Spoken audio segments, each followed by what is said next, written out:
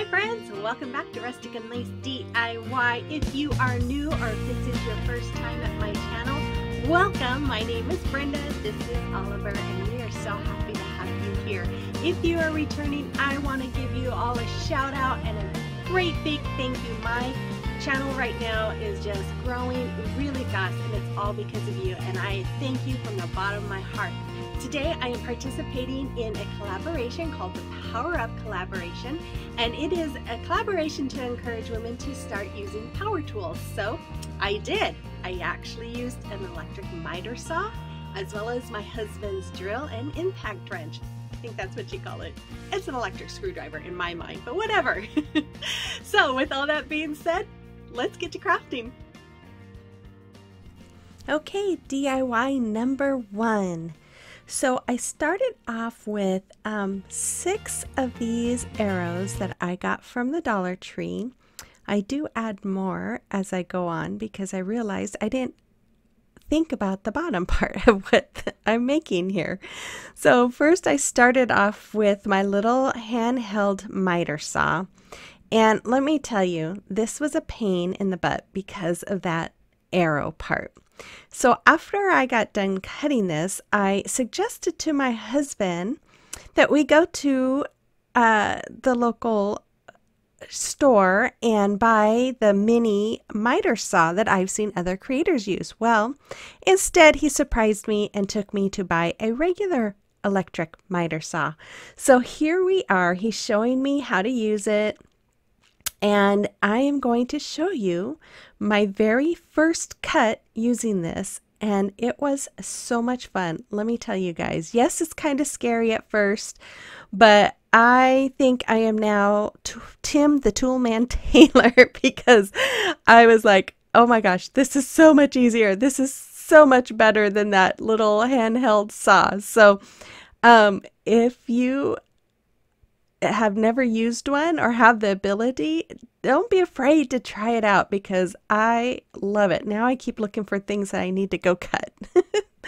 So then I took 2 of these little squares that I actually found at the Dollar Tree recently, and I'm cutting them down a little bit too because they were a little too tall to be the ends of my crate that I'm going to make. So the arrows are going to be the front and the back, and then those little squares I'm going to be the ends. So once I had everything cut down, I just took my Waverly antique wax and a brush, and I brushed it on, and then I wiped it off with my baby wipe, and that's what they look like when they are done. So then I'm just going to take my wood glue, and I am putting some wood glue on it on the middle part, and then a little bit of hot glue on the ends, and then I'm going to just attach all of those pieces together doing that. Then while I was doing that, I realized, wait a minute, before I can put this together, I need something for the bottom. So I took 6 of the 5-gallon stir sticks and I cut them down to the sizes that I needed. But before I attach them, I did the same thing with my antique wax. I'm showing you here. I just brush it on with my brush, and then once it's all on the front and the sides, I will use a baby wipe to brush it all off. And I love the color that this antique wax puts on everything. Okay, so after that, I took the 3 of those longer sticks, and I'm doing the same thing. I'm using the wood glue and the hot glue, and I'm attaching all 3 of them together, side by side. And then after that, I do the same thing with the smaller sticks. I attach the 3 together, side by side.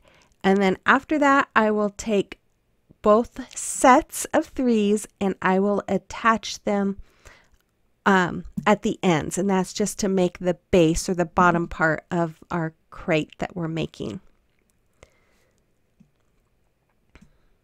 I hope all of that makes sense. I kind of got this idea from Hobby Lobby. I saw that they have something like this, and I wanted to make one for my table for a centerpiece. So there you'll see me putting it together. Hey, make sure you're following me on Facebook and Instagram. Love to be able to get to know you a little bit better over there. Okay, so after that was all done, here you're going to see I'm going to put it all together. If you are new here, I just want to say welcome. My name is Brenda, and I am really happy to have you here. If you like home decor on a budget, holiday decor, gift ideas, thrift flips, and an occasional haul, please hit that subscribe button and become part of our family. I'd love to have you join. After that, I took some of the ends of those paint sticks that I cut off, and I am just putting them on the seam there, one on each end, kind of to help reinforce that one seam, but also to give it a little bit of a lift when I lay it down on my table. So it's kind of acting as a support as well as feet, I guess you could say. And then after that, I took my wood glue and my hot glue, and I'm going to do the same thing. I'm putting it all along the sides, and then I'm going to attach the front and the back to the side there of the bottom piece, and then I attach the top and the bottom, I guess you could say, the little pieces on each end as well. So the end pieces. So I just using the hot glue and the wood glue, and then I used my painter's tape to just kind of hold everything together, and I kept that in place for like 24 hours. Then while that was after I was done with that and that was sitting there holding, I took some of my apple barrel black paint that I just got from Folk Art, or Plaid, I should say. I am now a Plaid ambassador. Yay! Was so excited to get my little box in the mail. So I'm taking that, and I'm just taking this wood thankful sign. I think I got this at Dollar Tree, but I'm not positive. It might have been Hobby Lobby. But anyways, I am just using my hot glue once it was all dry, and I am going to put it right there in the middle of the sign or the crate. Then I took these candlesticks that I got from Dollar Tree, and I placed one, and these candles I got off of Amazon. I will put a link in my description box if you'd like to get them. They are set on timers, so once you set them for like 4 hours, they'll turn off, and then they'll come back on at the same time you first turned them on.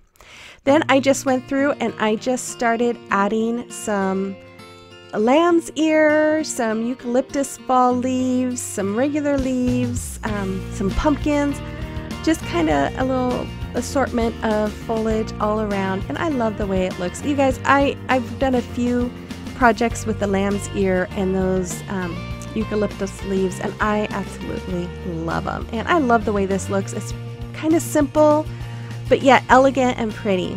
So today's collab is called the Power Up Collab. It is hosted by Sarah with Can Sarah DIY It and Tammy at the Second Time's a Charm. Make sure you check out their channels, and as well as the playlist with these other two ladies that we have joining as well. Okay, so this is the DIY number 2. I only have 2 for you guys today because I've got a lot of videos coming up. So I started off with these little 8 by 1.5 pieces of wood that I found actually at the Dollar Tree, which I could probably get cheaper at like Home Depot or something, but this was before I got that saw. And then I had, I think, 12 of those 5-gallon stir sticks. So I put 6 on top and 6 on bottom. So I'm taking one of those sticks from the Dollar Tree, and I'm just hot gluing it towards the top there. This is going to be the back side. And then I lay the other 6 of the paint stir sticks at the bottom, and I'm attaching them with another one of those sticks from the Dollar Tree. And then I put another one of those as support at the bottom part of that long sign that I'm making. Then I took my husband's drill, and I am making some pilot holes in the sticks that I got from Dollar Tree. Now I know they're not sticks. I guess I should say wood pieces. That probably sounds better. And I did 2 on each wood piece, and there was 3 wood pieces. And then I'm taking his impact wrench, I guess you call it, or electric drill as I call it, and I am screwing in screws to support those. So even though I have hot glue on there, I'm going to have this outside and it's still pretty hot out, so I wanted to make sure there was plenty of support with the screws. Then I painted it with my Waverly paint in the color ink, which is black. And then I sprayed it with a protective spray afterwards. And then once it was all dry, I took this welcome sign that I printed from my Cricut, and I am just laying it on the top there. And then I'm taking these letters. I got the letters from Walmart, and then that leaf I got at the Dollar Tree, and I am just placing them where I want them. And I'm going to use not E6000. I'm using Fix-All glue from Dollar Tree, and then a little bit of hot glue just to get it to stick right away. But I didn't, like I said, it's going to be outside and it's still in the 90s over here, so I wanted to make sure that it has regular glue that's not going to melt in the heat. Hey, if you would like to support my channel, a couple of ways you can do that is, number one, watch the ads, like and comment, subscribe, share this video, and if you'd like to send me some money to help with my crafting addiction, the link will be in my description box as well. Actually, it's called Linktree, and you can click on that and you can see all the links to that I have in there, including the links to my Facebook and Instagram. So I took this ribbon that I got from Hobby Lobby, and I am just weaving it in the top part there. And then I just tuck that little piece in. I glue the end together, just kind of so that it doesn't unravel. And then I just tuck it in and glue it to the other piece of fabric that was there. And then I take the other end and I just wrap it around that the top of that stir stick, and I glue it in the back. Then I make a bow with that, and I just do the awareness ribbon, and I scrunch it up in the middle, and I use a twist tie to connect it. You see, I fumble around when I do that a little bit. So there you see, I scrunch it up in the middle, and you want to, when you scrunch it, you just kind of want to make sure that you're doing it in a way that looks nice. You just kind of more pinch the ends together. And then after that, I am going to glue that on to the corner, top right corner of my welcome fall sign. But don't forget to dovetail your bows if you like that. Of course, you don't have to do it if you don't like it. Just make it your own. So after that, I'm taking my Fix-All glue here and some hot glue, and I will attach that. Again, guys, these are just inspiration for you. You always make it your own, you know. Make it, if you don't like my colors, make your own colors, you know. It's just all about giving you some inspiration of what you can do. After I have this glued on, I am going to take a little leaf, wood leaf that I got from Hobby Lobby. It comes in a pack of, I don't know, like maybe 20 or something. There's different kinds of leaves. I just love this pack, and I'm just going to put it right in the middle of that bow. And since I used hot glue, no, I did use a little bit of the Fix-All glue on that as well. And then I just started adding some leaves here and there. Now, I kind of wish I would have put a little less leaves. My husband thought it needed more, and I added more, and then afterwards I was like, oh, in my mind I saw less, but I still think it's really pretty. It's really cute. You'll have to let me know in the comment box if you would have added more leaves or less leaves. I don't know. So I will show you another video here, or picture of the first project. Here are the two projects. See, it's not that hard to use some kind of power tools, and so get creative and see what you can do with them. So I hope you guys enjoyed today's video. I will be back on Wednesday with another one, and we'll see you then. Have a great week. Bye-bye.